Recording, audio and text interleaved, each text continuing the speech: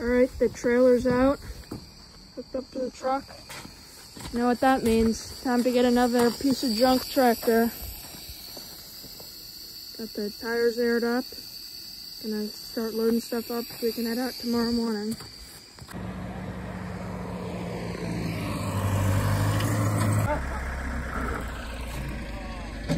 Take a picture of it.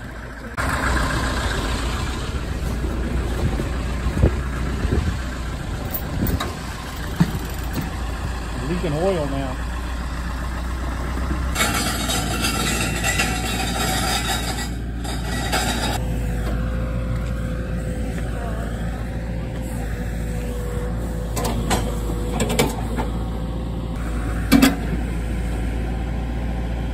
Didn't lose the chains on the bucket. Hey.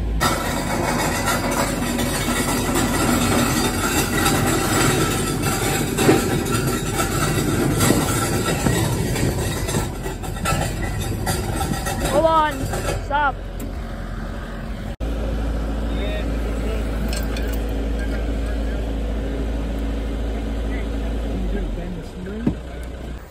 We got some parts. And now we're at the gas station.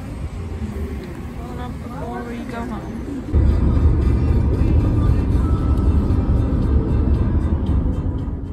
I'm gonna timestamp different things that happen in this video, so you'll be able to see it along the timeline of the YouTube video, and then also down in the description below, so you can skip to the interesting parts.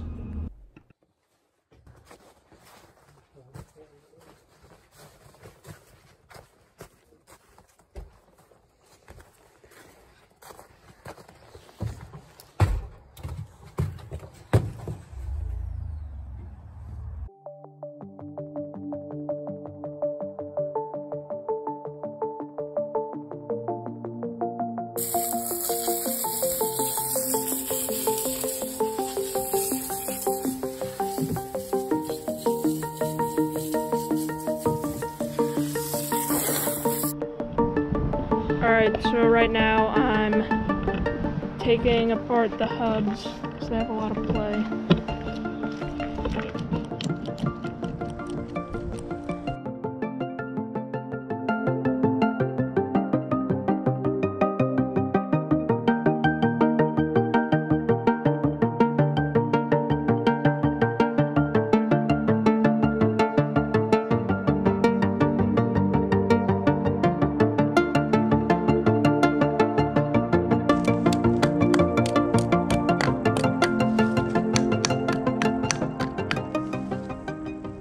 So I got this tension pretty good.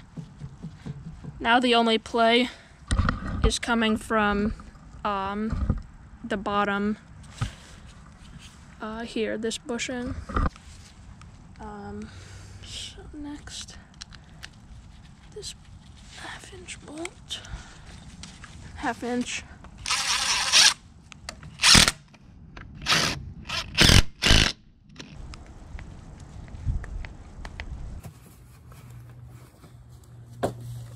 Well, what are we doing? We're taking the tires off the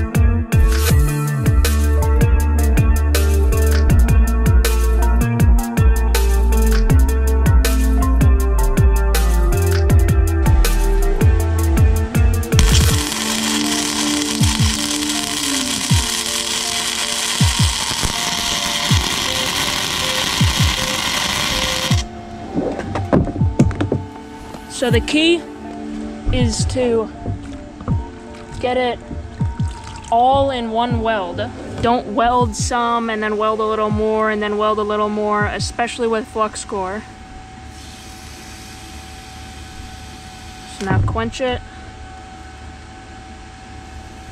Hit it with some PB Blaster. Because if you weld a little bit, then weld a little bit, what ends up happening is the weld isn't as strong. And you want to get it hot.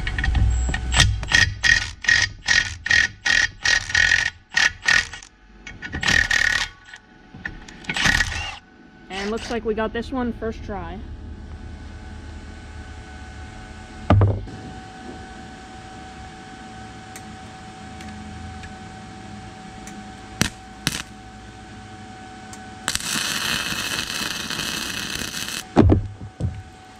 And you know it's time to stop when the nut starts melting. You'll be able to see it.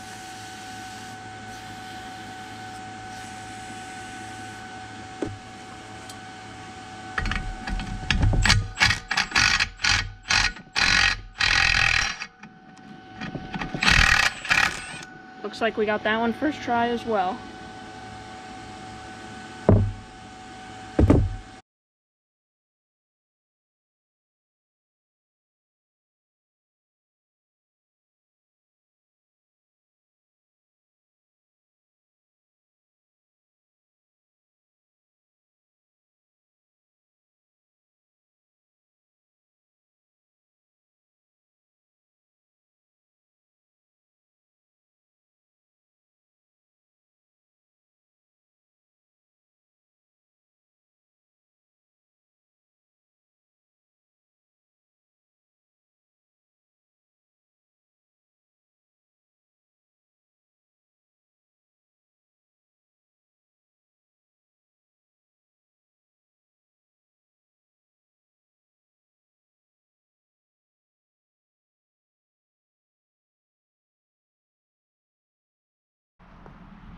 Alright, so I got 1, 2, 3, 4, 5, 6, 7 is that one.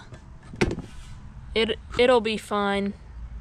There's a strap, a metal strap that goes across here that holds it down. I don't think there'll be any problems with leaking. And either way, I probably won't use that upper housing. I'm going to use this one, and I have a second radiator. This one, the lip looks better.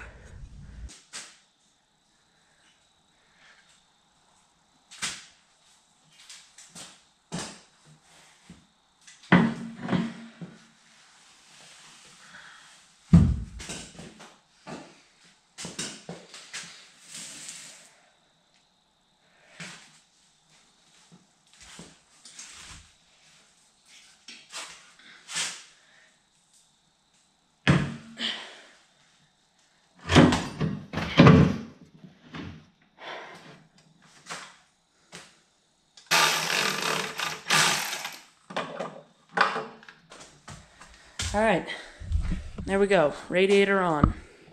Decided not to use the one with the water pump because the water pump radiator pipe goes out a different spot and wouldn't fit through here. It's important to do things right the first time. As you can see in this video, I'm using silicone instead of Loctite 515, which is what I should have used, even though the Loctite 515 costs about 7 times as much as the silicone. I did end up having to remove this gear cover because it started leaking on the bottom and used Loctite 515.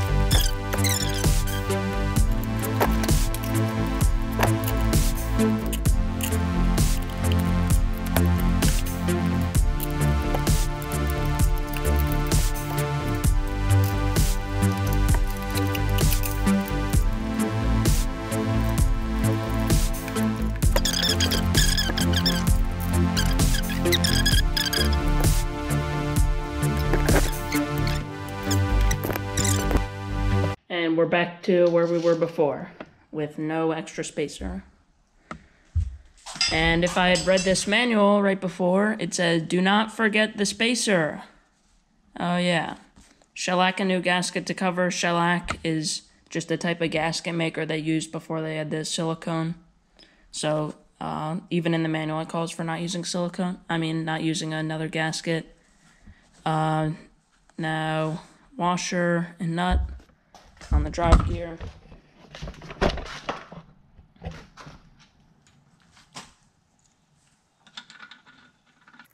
So when I had this first reduction gear cover off, again, to reseal it, I actually replaced that bearing that goes in behind the castle nut and washer there. Now, it's best to buy bearings for pretty much anything by looking at the number on the bearing rather than going to, like, John Deere, for example, and trying to buy the bearing. So I was able to get a 16-pack of these New Departure 3204 roller bearings for only $30. And they were the nice Made in America new old stock ones.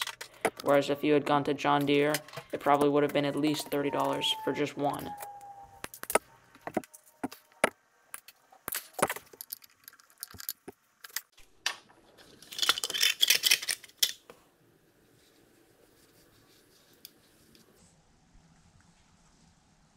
I'm using new grade 8 5/16 bolts. So I want to try and get a bushing for this clutch lever, but first I have to beat out the bolt. I'm just going to try and use the air hammer.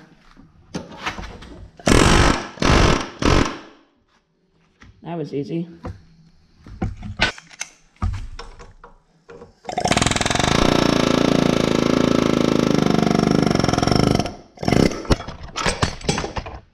Too easy. Here's the clutch lever. Yeah, I'd say she's a little worn out.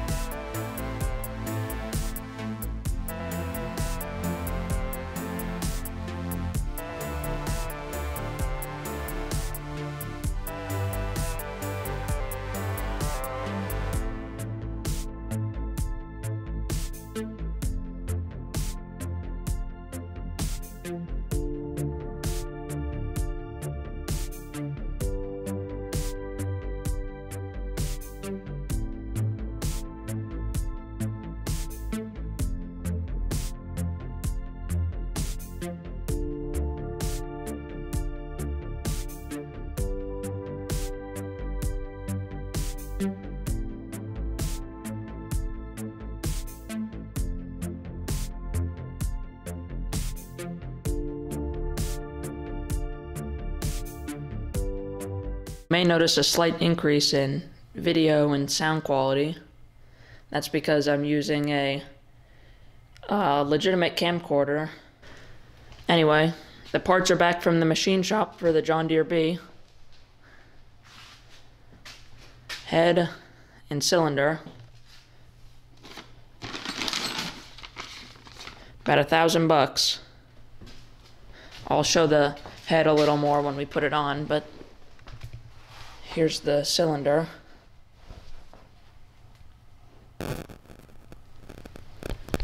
Looking good. There's a tiny bit more pitting in there. And that's because the pitting was so bad that even though we went 90 thousandths over 45, still had some pitting. Here's the new pistons.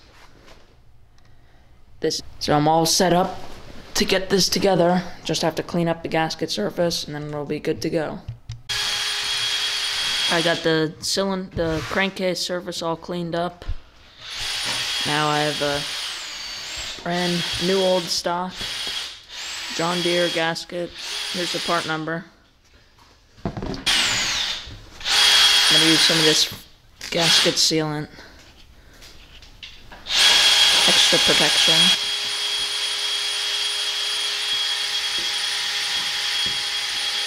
Very tacky.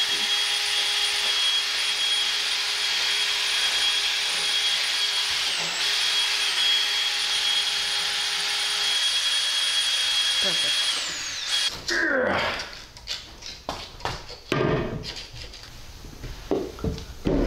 Not me to hold it.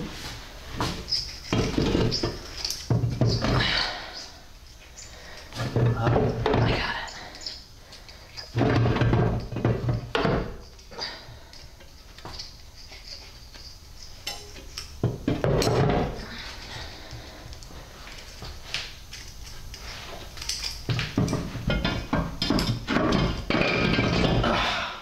All the nuts are on.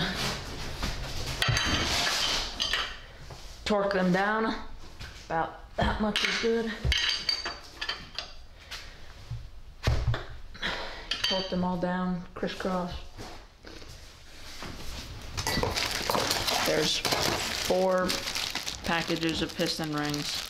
They're labeled where they go. 5th groove is the bottom, 1st groove is the top of the pistons.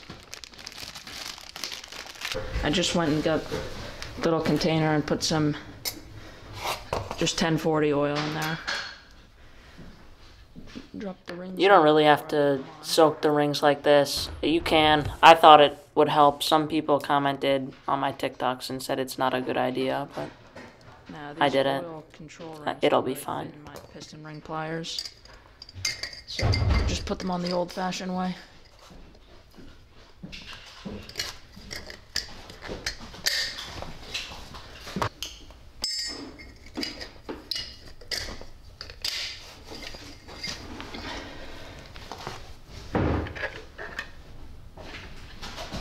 The notch faces up.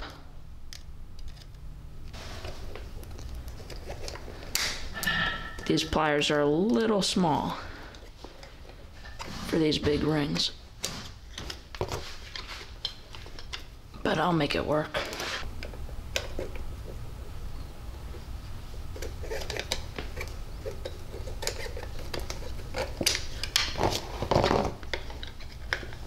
And I've been putting these in the cylinder and checking the end gap. It's not like this is a turbocharged high compression engine, so it's not that big of a deal, but I've been checking and they've all been fine.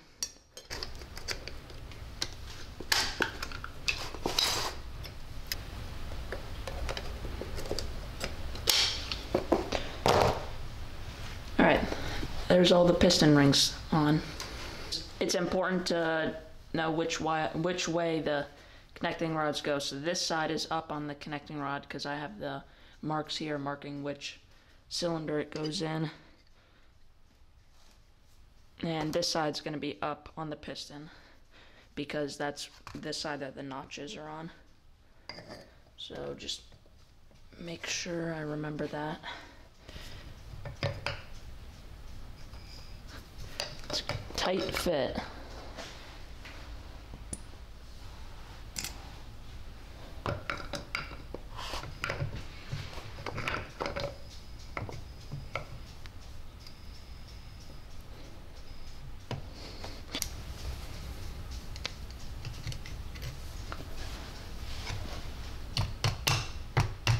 It's important to make sure your piston pins are in. Alright, now our rod piston assemblies are ready to be installed in the tractor. Alright, I got the piston and the piston ring compressor ready to go in. I offset the rings about a third, a third, a third. Put a little bit of oil in there. Make sure our dot is facing up.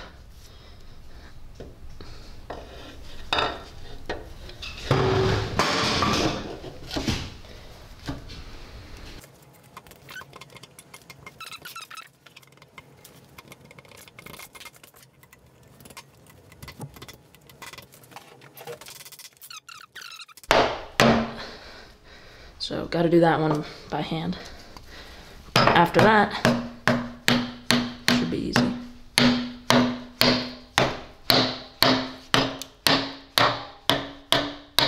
And it should just go right in.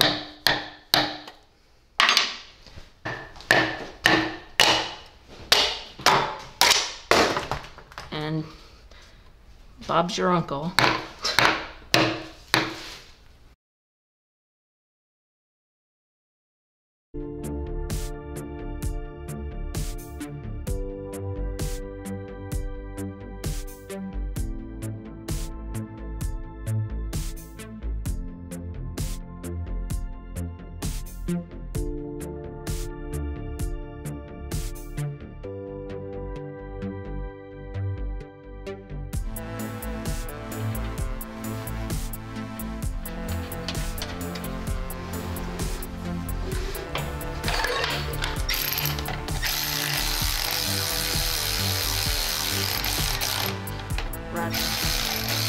Ratchets.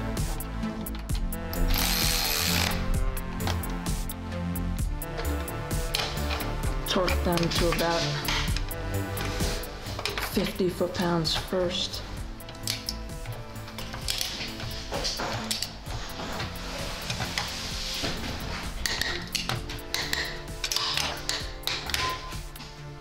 Then in the manual it doesn't say what torque you should bring these to, but about 72 is what I've read on forums and stuff.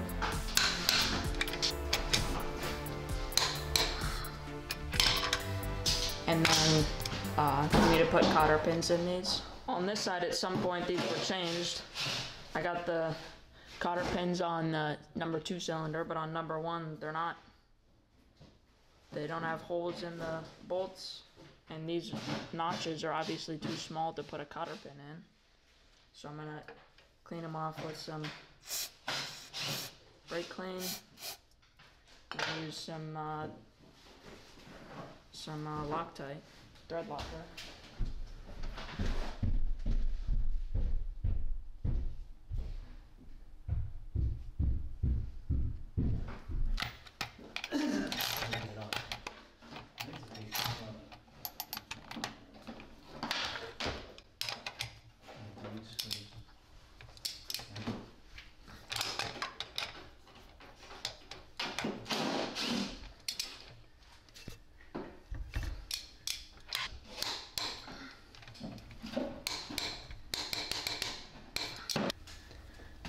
Now it spins over without too much effort. I got all the head studs installed with a little bit of the blue thread locker, and then I used the 2 nuts to put them in. Make sure all the debris or anything that's in the pistons is out. Ready to put the head gasket on. Stuff just wants to dry right out on the metal.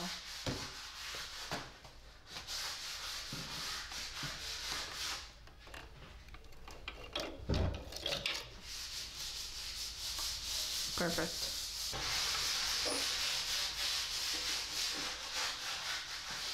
To be installed. Let me be here.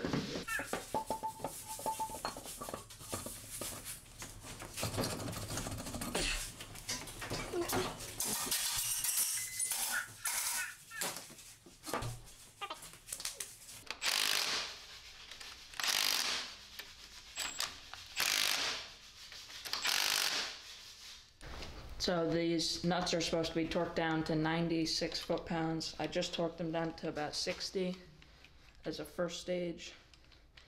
Now I'm gonna go to 96.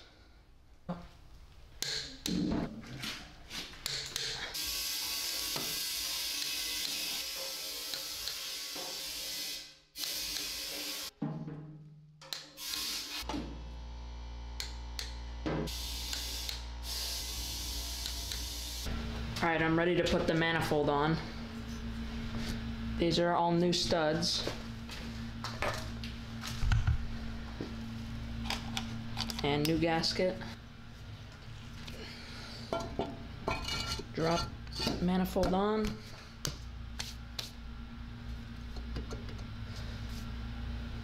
And then I'm going to put some anti-seize on the bolts. And then I'm going to use brass nuts. Back of these 7/16 14 thread.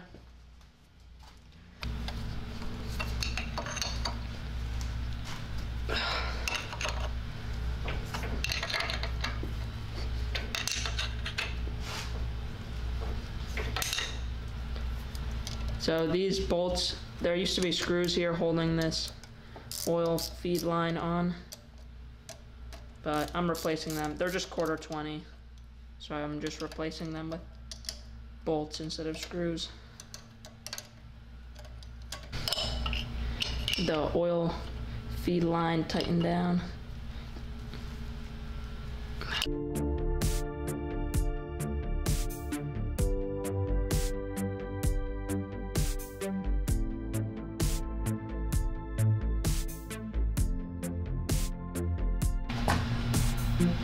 Sometimes you have to go backwards to go forwards.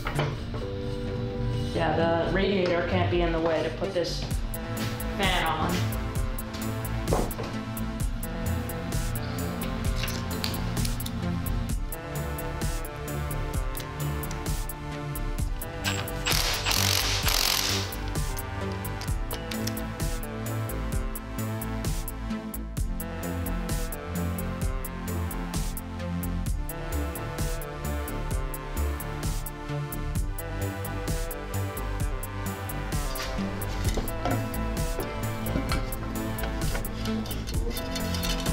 Well, you can't even see this one.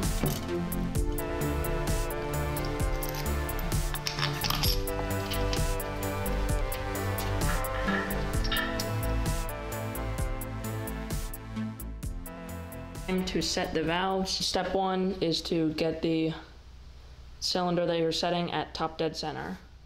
Hold the wrench on the adjustment bolt, tighten the lock nut.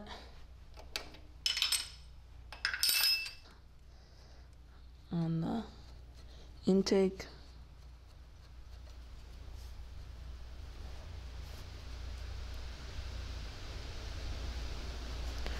Just a little bit of drag.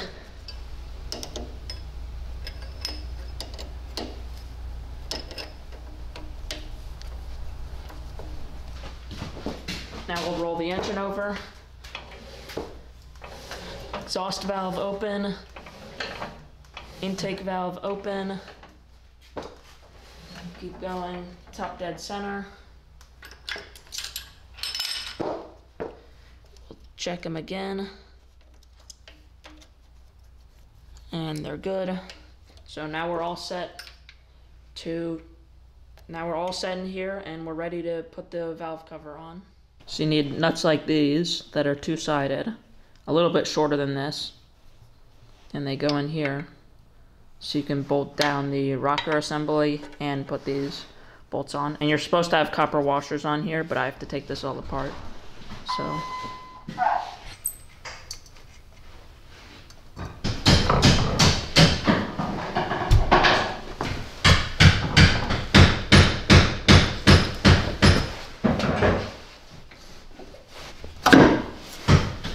These discs.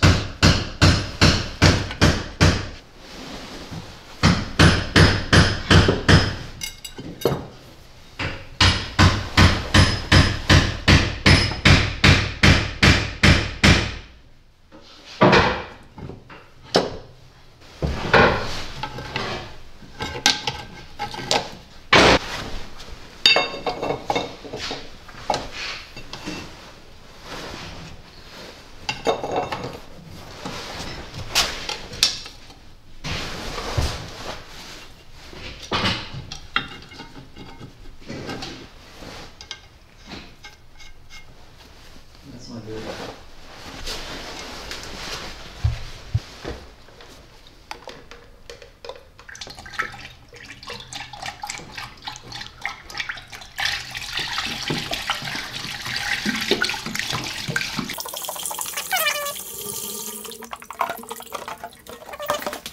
Well, this is unfortunate. Got one leak right there. You can see right where it's coming out. right there. And then it's just kind of flowing across and making it seem like there's leaks there. But I think it's just that one. So I use this flux and this acid core solder, and should be in there good enough. I guess we'll have to find out. Oh, we got it. You can see we're full to the top of the core. And we have no leak. What's dripping is just left over from before. So I thought there were multiple leaks, but it just flows along the fins and then drips in a different spot. So we're good. So here we are screwing around trying to get this tractor started. What we were using was a Wico XB distributor, and we called John Brillman wondering like what our problem is. We have spark on the spark plug, but it's not starting. He said the coils go bad, and if you don't have a really strong spark, it won't spark in the cylinder, but it will spark in regular atmosphere. So in this next clip, we ended up just putting on a Delco Remy distributor that had known good spark. It was off one of the other John Deere Bs I have, and that ended up working. And we also used a 12-volt battery. We don't have an extra 12-volt battery. You can just hear the Alistromers in the background running. We just have booster cables.